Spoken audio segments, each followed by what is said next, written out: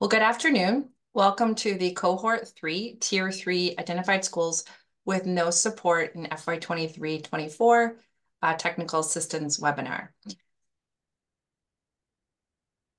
My name is Monique Sullivan, and I am the Continuous School Improvement Coordinator for the department. And although I'm listed under ESCA, I also work with the assessment team. And under Maine's Model of School Supports, which falls under several sections of the ESSA statute, but specifically Title I, Section 1111 and Section 1003. Section 1111 is actually the part of the statute where it outlines all the different plan requirements and also sets up the requirements for the different tiers, which is Tier 1, ATSI, Tier 2, TSI, and Tier 3, ATSI. And those acronyms are actually spelled out in the statute.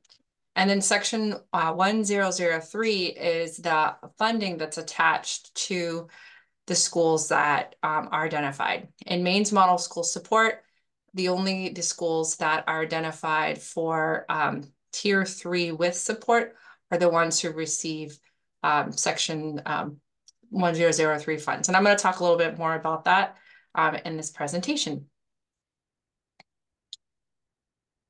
So I just want to go through quickly. We have our mission, the department's mission, the department's vision, and the strategic priorities. I'm not going to read them to you, but I just want to stress that this is the driving force behind all the work that we do at the department and all the work that we do with our schools and educators across the state.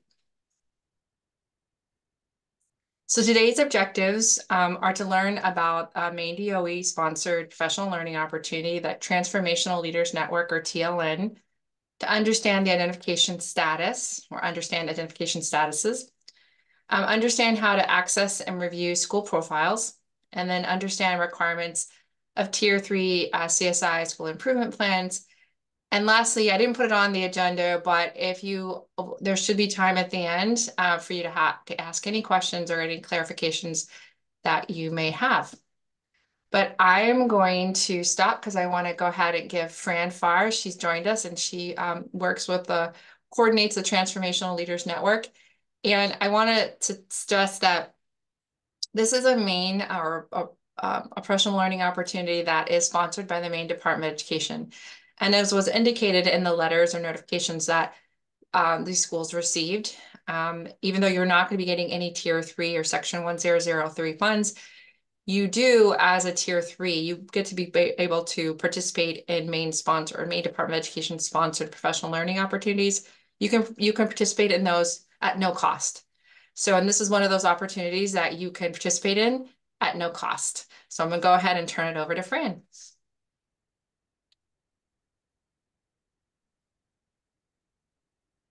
Oh, Fran, I think you're muted.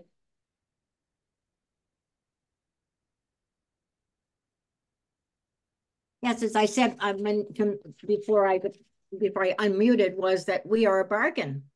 That's what Monique is telling you. And I just have to say hi to Angela Pratt because she's a former TLNer. It's nice to see her on the screen. I'm going to take some time to talk about the TLN. And I'm really going to use a lot of quotes from the participants from this past year, because I don't, otherwise I look like a used car salesman and I have no interest. I'd rather share their words than my words. So the mission of the TLN is to create an ongoing community of principals engaged in learning about themselves and their leadership. And a quote from one of the participants really captures the essence of our work. Quote, "The TLN served as a reminder to be intentional in all ways, but especially with the focus of my energy and my attention. I want to aim for the areas of high impact. Yes, addressing the negativity is important, but building relationships and focusing on the people who are moving forward in a constructive and cohesive direction is critical. As staff, we are charged with carrying the banner for our school. Poor relationships, mistrust, and lack of clarity can silently kill a school culture." The TLN welcomes principals from across the entire state. Each year we have principals at varying levels in their career. This year, for example, we had a first-year principal. We had a 19-year veteran. We had one who serves both as a principal and superintendent in a very small district. We have others, principals that have 2 schools, many who are mid-career, and some are considering or already engaged in postgraduate or graduate work. But all of them are hardworking, dedicated administrators committed to leading for the betterment of education and the success of their students. So whether a principal of a tiny rural school with limited staff, where the leadership team is the entire staff, or larger schools where principals have a separate leadership team, all continue to build and distribute leadership. One principal said, quote, "Improving my leadership skills directly enhances our school climate. Learning to communicate clearly with both employees and parents has had a significant positive impact on our school environment." And we have reoccurring themes that run through the year depending on what the needs of the group, and they include goal setting and communication and feedback and values and leadership and conflict management. We spend a lot of time talking about relationships and difficult conversations, about school culture and climate, self-care and sustainability. Those are huge these days, and a celebration of self, staff, and communities. We're great at taking care of everybody else. We don't do such a good job of celebrating ourselves and reflecting on our own wins and accomplishments. And it's imperative that we recognize our efforts. This will be our 13th year in operation, first serving identified schools, and then in 2019, with the urging of Commissioner Macon, the TLN expanded to welcome all school principals in the state. We'd love to have you sign up and register for the 2024-25 school year. This is a crazy time of year, and frankly, asking you to put the TLN at the top of your to-do list is a big ask. So let me simply say that you'll have access to the information on the DOE website. In the next couple of weeks, it'll be live by scrolling through a drop-down menu under Educators, Leadership, Professional Leadership Offerings. You click on the TLN page, and then there's a QR code where you can register.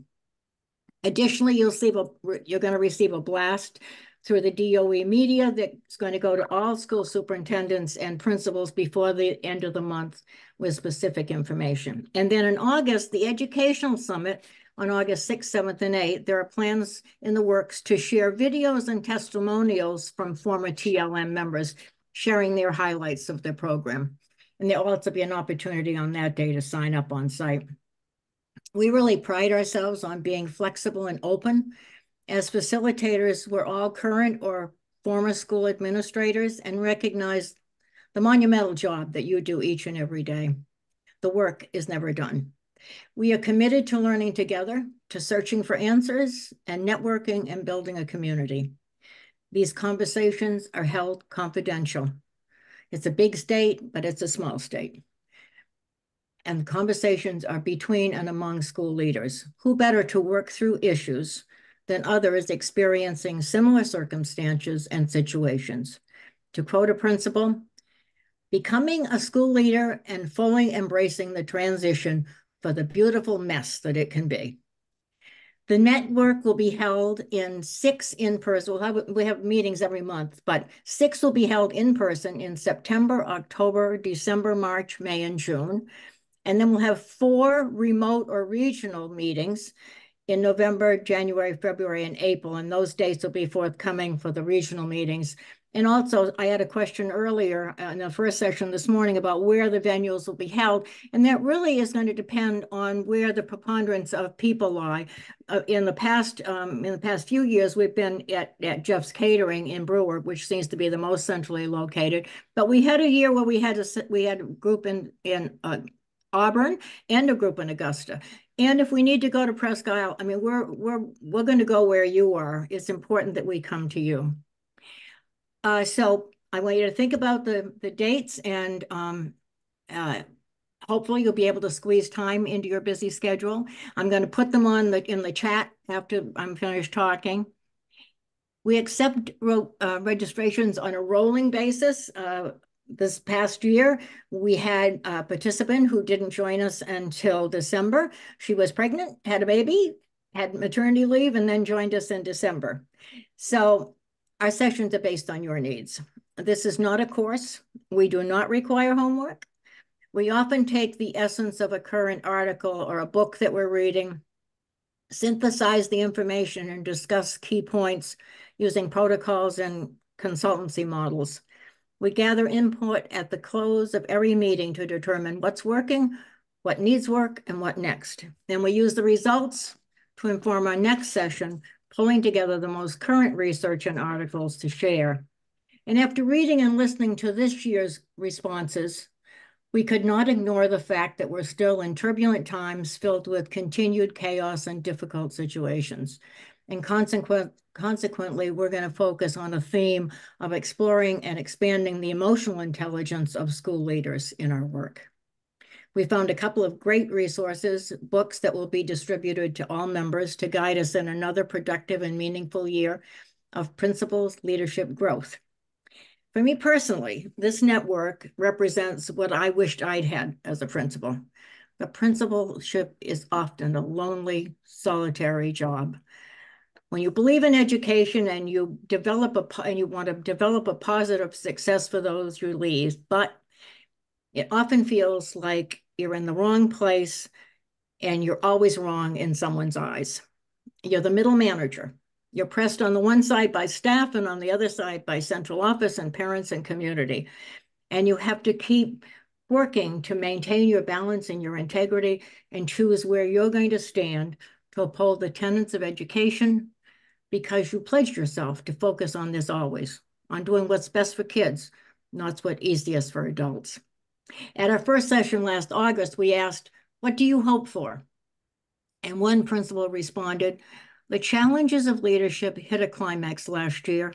I'm hoping that participating in the TLN will help me see the joy again in serving my school commitments. I'm excited to collaborate with other leaders, to learn from them, and to support each other. And then, in closing, what better way to close than with another message from a principal who said, we dream together about what education can be, and we walk out the door refreshed and ready to take on the next day. So thank you for listening to my pledge to be there to support principals, and we hope that you're going to take us up on this. If you have any questions, you can certainly write them in the chat, and I'm happy to respond. Thanks. Thanks, Monique.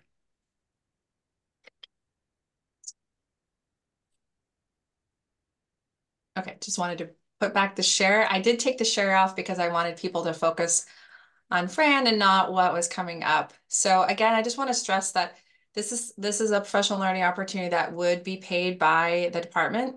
And this is one of the supports that we provide to schools that are identified but are not receiving Section 1003 funds.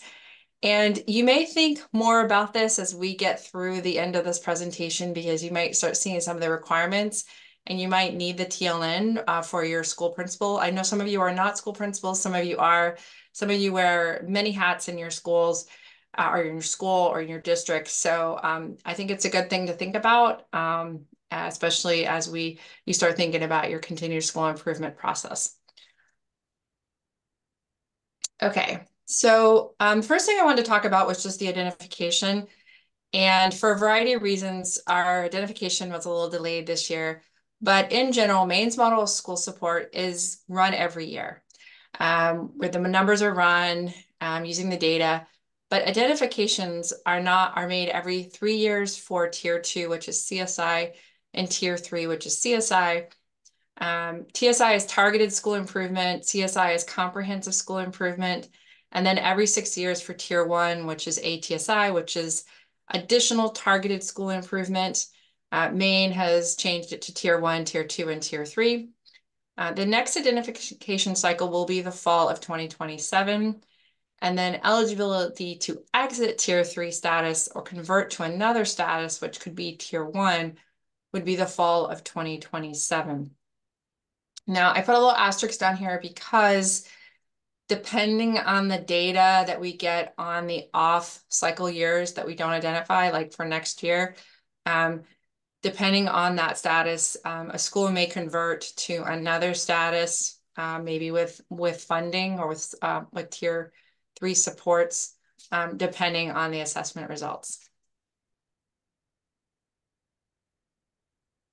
So for this group, and I do apologize, I've done quite a few of these Zoom meetings. As you guys will see on the next slide, there are quite a few identification statuses right now under Maine's model school support. But this one is about, we're calling it cohort 3, because this is the 3rd year or the 3rd time we've made identifications.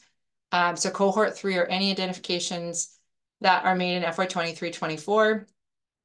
We have tier 3 CSI with no support identified in FY23-24. The status is for 3 years. And these are schools that were identified as tier 3.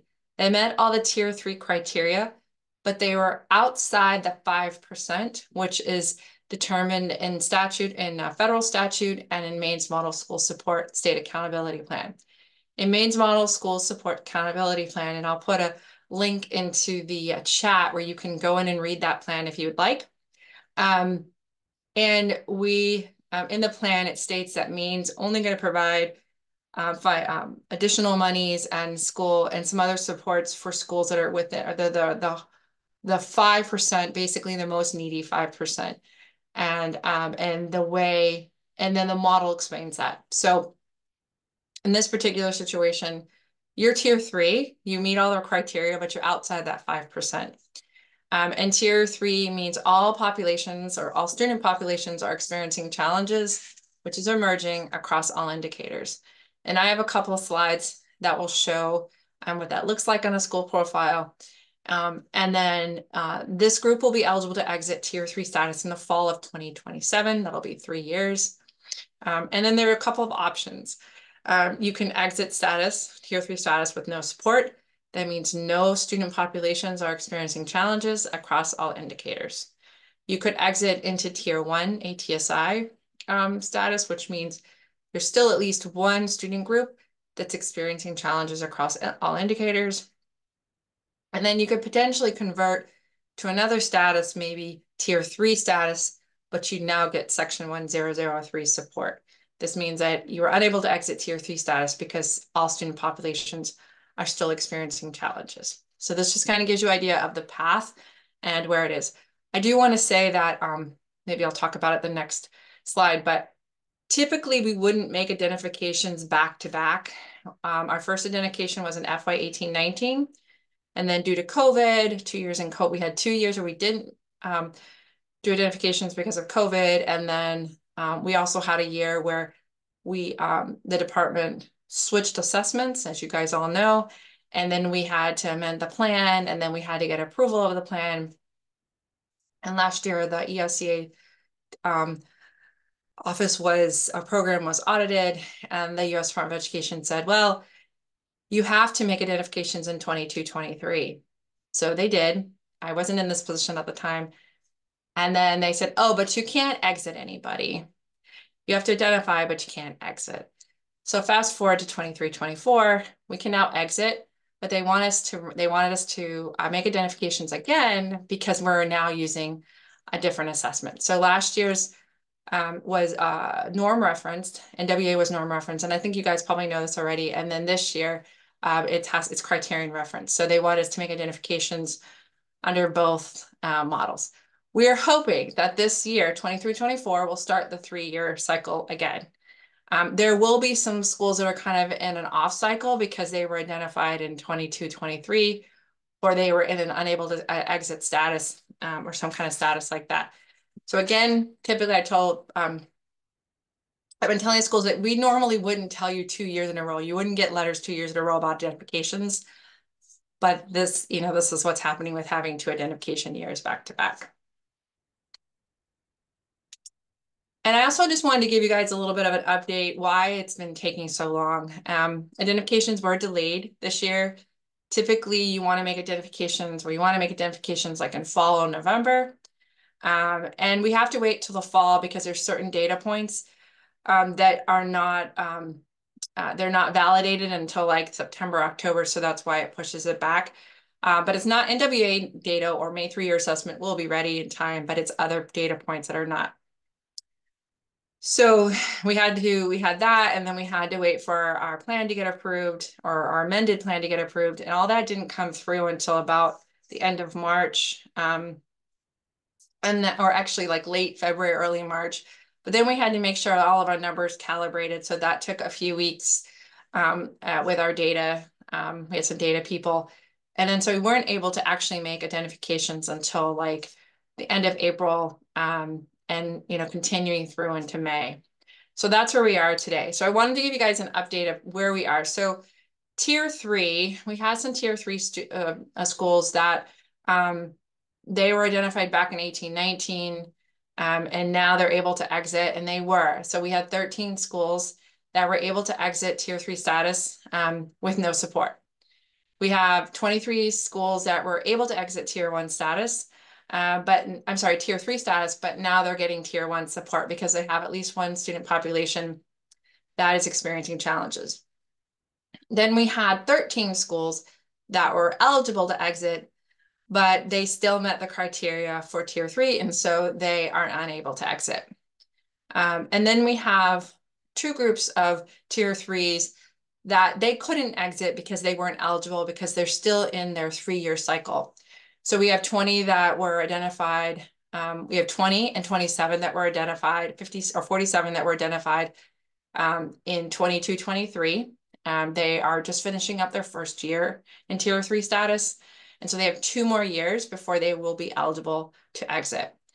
We had one group that was within the 5%, and that's the 20, and they're getting the section 1003 support. And then like you, we have 27 that met the tier 3 criteria, but they were outside the 5%. And so they're technically still tier 3. They're just not getting the additional section 1003 funds. And then we had in FY23, we made 18 new tier 3 identifications. And 16 of those are schools that met the identification criteria for tier 3. And our plan also states that we are expected to support the feeder schools of schools that are identified for tier 3 supports. And I do think in a previous Zoom meeting, I wasn't very clear, so I want to make sure. A feeder school is a school that's not assessed with Maine 3-year assessment or doesn't have enough grade levels to do that. So it has to have 2 grade levels. And so if you're operating a pre-K 3 school, yes, the 3rd graders take the Maine 3-year assessment, but there's no second grade level, not second year, but second grade level. So that pre-K 3 is considered to be a feeder school. If it was a pre-K 4, it would not be considered a feeder school. It would have its own identification because you have 3rd and 4th grade, which is 2 years. So those 2 feeder schools they can't be higher than a 3rd grade school. So those are the new tier 3s, and we're calling those cohort 3s because they were identified this year. And then we have tier 3. Right, and so we have tier 3 that met the criteria, which is you guys. So you guys are number 6. There's 29 of you who met the tier 3 identification criteria, but you're not going to get support that section 1003, because I want to say you're going to get support. It's just going to be more regional, and it's not going to be targeted to like the specifically to the school, because this is outside the 5%. And then there were 86 schools that were identified for tier 2 in 22-23. They're not eligible to exit because they're just finishing up their 2nd year. And because of the way tier 2 is calibrated, we didn't make new identifications for tier 2. And then tier 1, these were schools that were eligible to exit tier 1 status. And we had 35 of them that were actually able to exit tier 1 status. And so they're not identified for any level. We had 69 that were eligible to exit tier 1 status, but they were not able to because they still have at least one student population that is experiencing challenges. And then we have 55 that are not able to exit because they were just identified in 22-23, which means they're just finishing up their first year and they still have 2 more years that they need to complete that 3-year cycle. And then we have tier 1 identified this year, and there are 36 of them. So I think there's a total of like 387 schools that are identified at some level of identification. And I'm telling you this so that you can understand why it might be delayed. I still have four notifications to get out to schools and superintendents.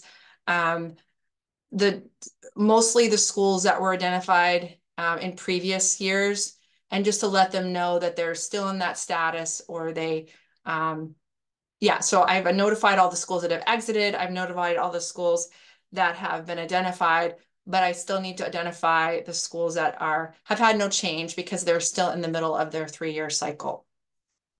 I know that was a little bit confusing, but I just want people to understand this is very nuanced. There's a lot of different levels to it.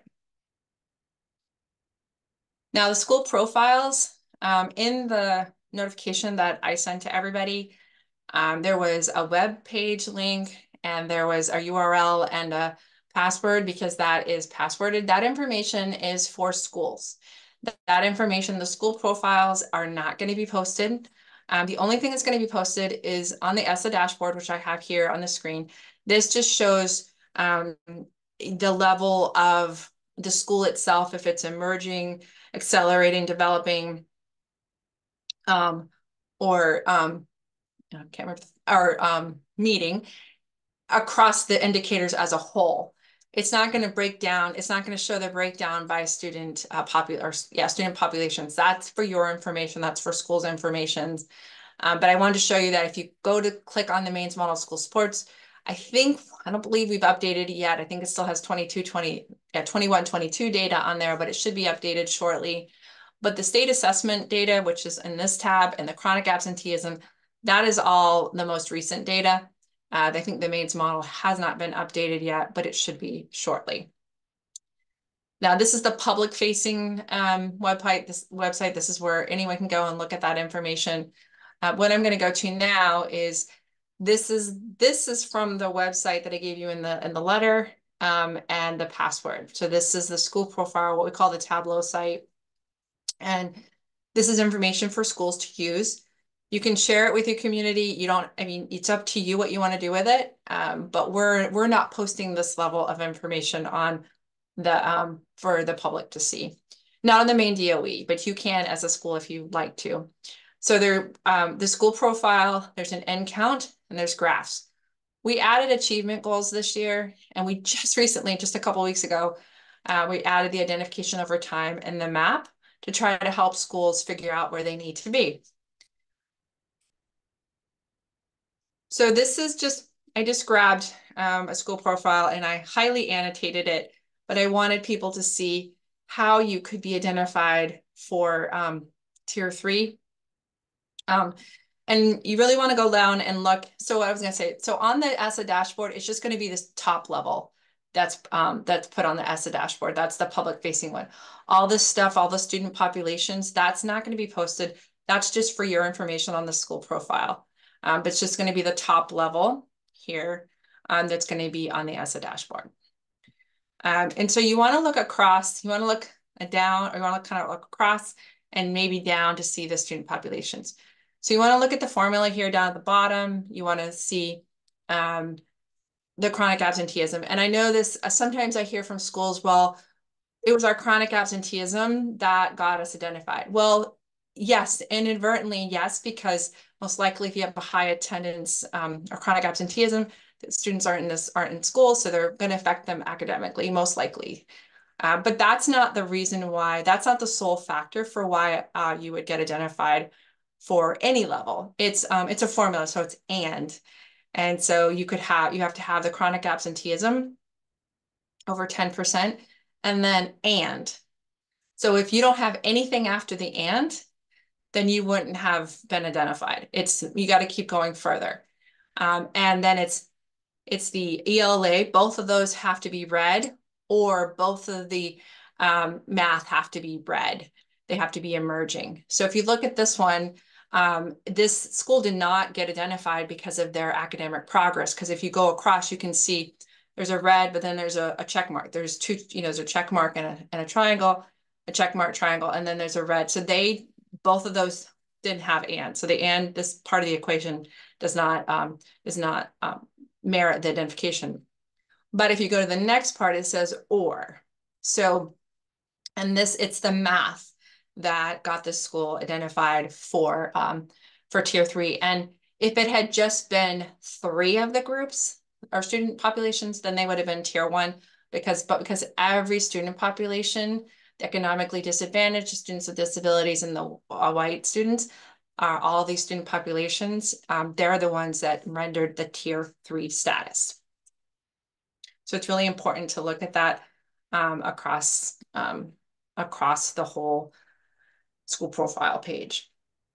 And I forgot, I neglected to say this in my last presentation, but if you click here on the I, and this is not set up for that, but if you click on the I, it'll give you definitions of like what merits in developing, what merits in excelling.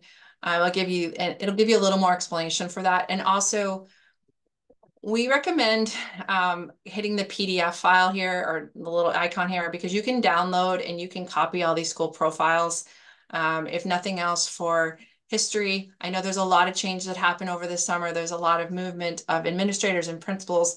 So it's just nice to have a hard copy, or you can download it to a file, a shared file, so everyone can see it. So you're not scrambling to see the school profile. Because when I tell people, I've had superintendents reach out to me and they're like, oh, Monique, I think you're wrong. Our school was not identified. I'm like, yeah, well, in 1819 they were.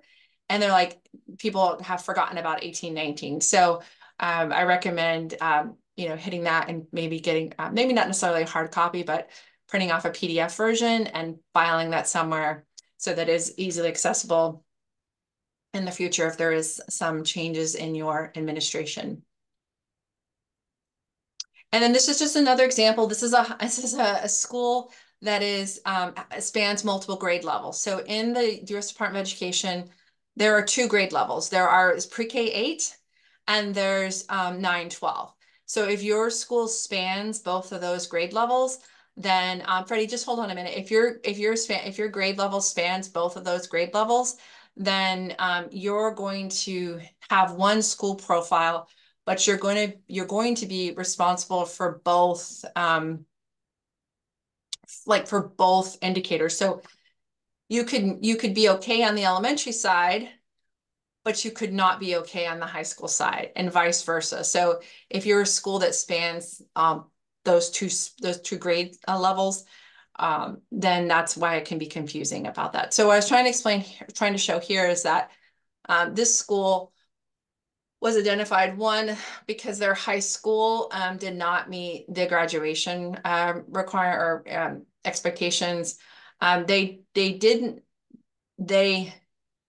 It wasn't the ELA that put them in the tier 3. Now they probably would have been identified for tier 1, but they wouldn't have been identified for tier 3 because if you just look down, there are check marks. So it wasn't the ELA, it was math for all, both in high school and in and elementary, across both the growth and the achievement, and then the high school. So it's really important, again, that you go down here and you look at the formula. This school actually had ELP. Not every school is going to have that because a minimum is 10. You have to have 10 in a student group to be able to make the identification. So yeah, and then there's the or. So I think that's really important to remember too. It's the or, and then there's 2 ands. And the graduation rate is only for schools that have that both spans. Like if you're a 6-12 school or you're a 7-12 school, or there are some K-12 schools out in Maine. And so that school could get identified for one or the other or both. And because they're a K-12 school, it's also based on your school ID number. So I know I've had some schools that are like, well, but we're a middle school and a high school. And I said, but if you have one school ID, it goes by the school ID. And that's how it's done. So I know there's a few questions in the chat. I just want to get through this school profile and then I'll look at that. I will look at those questions. And And then we did add, there's end counts if you want to like how many students participated. The U.S. Department of Education is looking at participation rates, and they want the Department of Education, or the Maine Department of Education, to come up with a plan of how we're going to support schools in getting their participation rates up. So that is something to think about too. And again, if it's less than 10, it does not get, it gets suppressed. It does not count toward the Maine identification for Maine 3-year assessment. And then there's the graphs. This is just something to look at if you want to have a quick visual of which student populations and which indicators your students are doing well in, and some of them that are struggling in. And again, as you can see, there's PDFs here for all of these. And then this is something new we added this year. It's achievement goals. And this is to give you an idea. We were thinking about that. Like, we tell schools that they have 3 years, but we don't really tell them the trajectory they need to be on. So this will help schools try to figure out where they need to be each year. So by the fall of 27, which would actually be 26 data, where they need to be. And if they look at their scores in the fall of 2024 and they're like, oh, we're right on that trajectory or we're not, kind of gives you that idea. I do want to stress, I did highlight the 2023 in a kind of a different color because 23, we had to come up with a baseline. So what we did was, the collective we, the 23 is based on the state average. Moving forward with 24 and forward, this will be based on the school itself. So it'll be the school's data, not the state average. It'll be the school's data.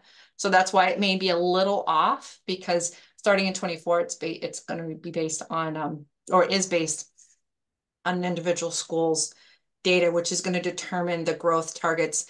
And the growth is supposed to be expected over a 7-year period. So it's done very in small increments. It's but if you want to really know like the details and all the calculations behind that, you can look at the plan for that. And I am going to throw that, maybe I'll do it right now.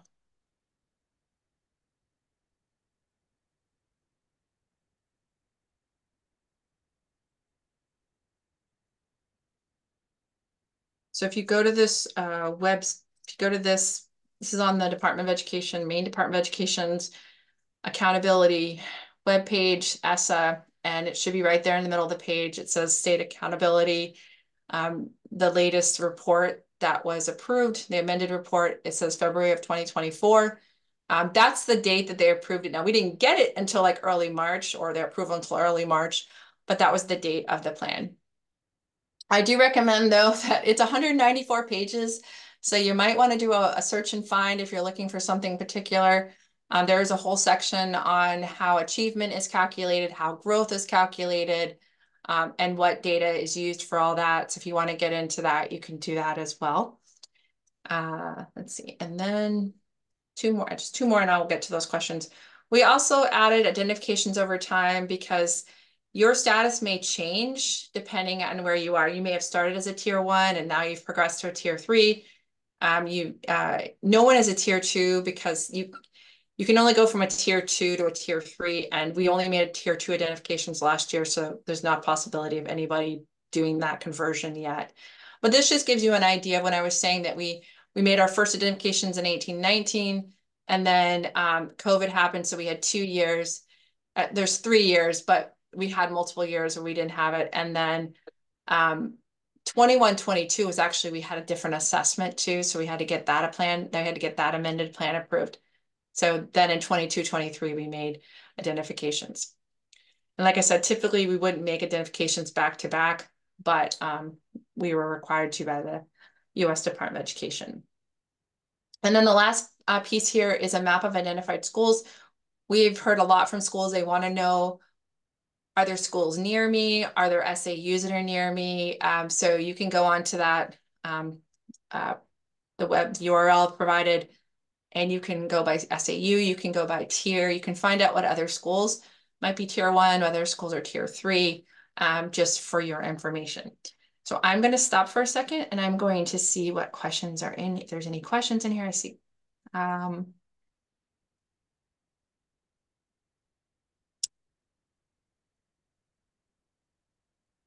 I know there's a question in here about if somebody's already participated in the TLN, would the principal of the feeder school, if the feeder school is identified as a tier 1, tier 2, tier 3, yes, that would be provided at no cost to the school. I'm not sure about if a school is not identified. If they're not in identified status, I don't believe the department will pay for that. It has to be an identified tier 1, tier 2, or tier 3. But I can double check on that. But I know that that's part of being the support that we provide. And then, okay, we are good. And then the last piece I would just want to talk about is the school improvement plan requirements for tier 3 schools identified with no support. And I just want to stress that it's no section 1003 support. That means you'll get that those schools get additional funds and have to complete a school improvement application. That being said, all tier 3 schools are actually also tier 1 schools. And the way in which our Maine's model school support works is that we make the identification status at the highest level of support. So even though you may be a tier 1, but you're also a tier 3, we're going to default to that highest level, which is a tier 3.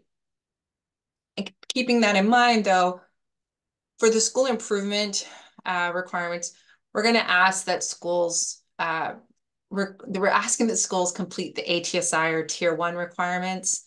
And because we do believe that is doable without additional funds. And then you can read more about that in Maine's Model School Support, which is the same link that I provided in the chat. And then the next slides will talk about that. So in the statute, a tier 1 school is expected to do plan, which is subparagraph B, which I'll talk about in the next slide. Should also identify resource inequities and then address those resource inequities in their plan. And this is in sections 111, 11, little d to big C. And then when you get this slide deck, you can click on that, and that's a link. It should take you actually to the same statute if you want to know. And then that subparagraph B talks about more particular what that plan should include. It's a plan that's created in partnership with specific stakeholders. It's developed it's developed at the school level. I mean, it's not developed it is developed at the school level, but it's developed to target the school level needs. It's to improve the outcomes based on the statewide accountability system. So I say, you want to look at the student populations and their data that rendered the tier 3 status. They need to include at least one evidence-based intervention. Doesn't need to be approved by the SAU. It doesn't need to be monitored by the SAU. And if it's not working, the SAU should jump in and try to, do something different to have the implementation be successful. So the next slide is really just a summary. The school must develop a plan that is reviewed and approved by the SAU and the school and the SAU, and it's developed in partnership with stakeholders. It's informed by all the indicators in the Maine state accountability system and includes one or more evidence-based intervention. Now, Maine's model school support for tier 1 and tier 2, all schools in the state could be tier 1 or tier 2. Tier 3, you have to operate a Title I program, either targeted or school-wide. Now, I know there are some schools probably that were identified for this level of support that are already operating a Title I school-wide program, which means that you already have a CNA or a school-wide plan that you already had to develop to be able to operate a Title I school-wide program. So you can use that plan. You don't have to create something new. You just want to make sure that you include all of the SI plan requirements. So you want to make sure that you have all the ATSI requirements in that school-wide plan that you're using for your Title I school-wide program. Now there's some schools that may not be operating a school-wide program, so you don't have a school-wide plan. But your SAU has to complete a school-wide or CNA or comprehensive needs assessment for the district to have any ESCA consolidated funds. That's Title I, Title II, Title III, Title IV, Title V. And this is a requirement for ESCA funds. So if you're, and technically those CNAs are supposed to have all the schools in them. So you could use or pull out the pieces in your SAU CNA, just making sure that you also include the required pieces for the title on the Tier 1 or ATSI plan. So again, I don't want anyone to have to run out and create something new. Try to use what you already have. Just make sure it has those pieces of it. And I know there may be some schools that don't have either. Actually, no, you guys would all have a CNA because you wouldn't be identified for Tier 3 if you were not Title I, if you weren't operating a Title I program, either targeted or school-wide. All that being said, over on the right-hand side, the note says, all documentation needs to be kept at the school site. I am not going to ask you to submit anything to me for this school improvement plan. You want to keep it on site, but you want to have, if we request it, the Maine Department of Education does request it, we'll expect to get a copy of it. Now, school improvement will be included in FY24-25 ESCA monitoring. So I tell people have this plan available because if your SAU gets selected for an ESCA monitoring for the FY24-25 school year, you will be asked to submit if you have any Tier 1 schools, if you have any Tier 2 schools, if that SAU has any Tier 3 schools with or without support, they will be asked to submit their school improvement plan for those schools. So keep your documentation, be prepared, be ready to submit that. If not, and then you might also have some other, we might ask for it also at some point. You know, if you're participating in TLN, we want to make sure that that aligns. You know, if you're participating, we want to make sure that aligns with your school improvement plan too. And then lastly, I think this is the last slide. Lastly, right now, there is no real way to send out notifications to the Tier 3 schools. So, but all of you should, all your SAU, can't speak. All of your SAU should have a our ESA consolidated application. And we use Grants for Me as our grant software management system to do that work. So what I'm asking is that whoever your SAU user administrator is, if they can go in and mark the Tier 3 principals that are getting no support, if they can mark them with that role for the SAU in the address book, then when information gets sent out, like when this recording is available, when it's able to be viewed on YouTube, I'll send that notification through the ESCA Consolidated app. I'll click the Tier 3, and then I'll have a copy of the slide deck. And that way, the principal will get this information. It doesn't have to be sent to them through somebody else. That being said, we don't currently have this as a role. We might have, I did put the request in last week to have this role added. So it might not be there just yet, but it should be there soon. So if you can have your user administrator go in there or at least check to make sure. Because when this recording is ready, I will send that link through this website. And that is it. So this is our resources, professional development calendar here. And like I said, if it's a Maine Department of Education sponsored professional development, it should be at no cost to participate for schools that are identified Tier 1, Tier 2, or Tier 3. And then here's our contact information and how to stay connected with the DOE. And then time for any questions that you may have. And I'm going to stop recording at this point.